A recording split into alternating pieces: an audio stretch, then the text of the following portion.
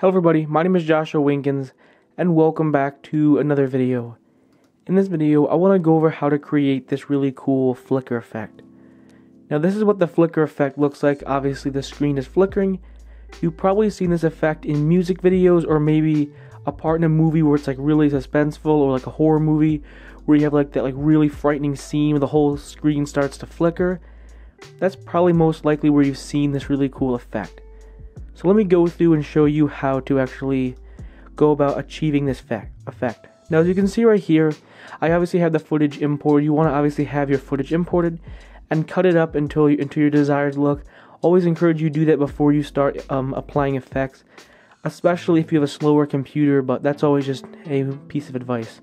Now how do I create this effect? Well, as you can see right here, here is the literal breakdown. So what I did was I just picked a random spot in the actual footage, and then I put a one frame black background, as you can see right here. This is what it was, just literally a black background.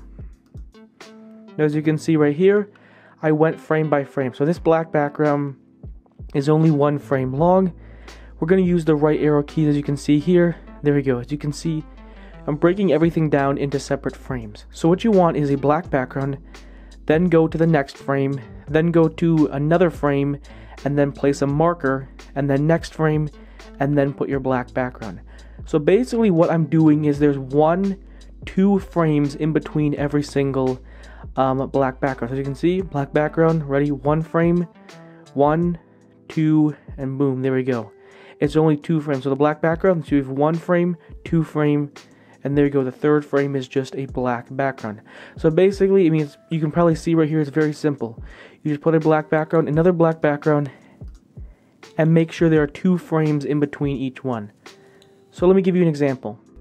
I'm going to go ahead and just go here, 1 frame, 2 frame, there we go.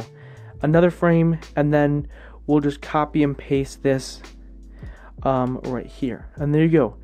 Now you've created this effect. So that's 1-2 frames. As you can see right here, I will go through, and there you go. You've created the effect.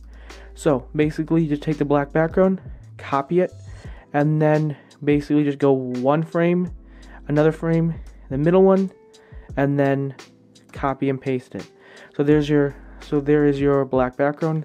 1, 2, M key, boom, paste it, and there you go.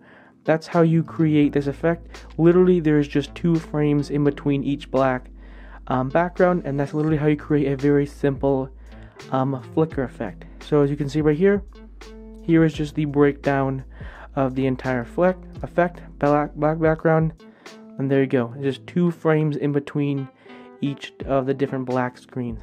Anyways, hopefully you enjoyed this video. Hopefully you found it helpful and informative. Make sure to hit that subscribe button.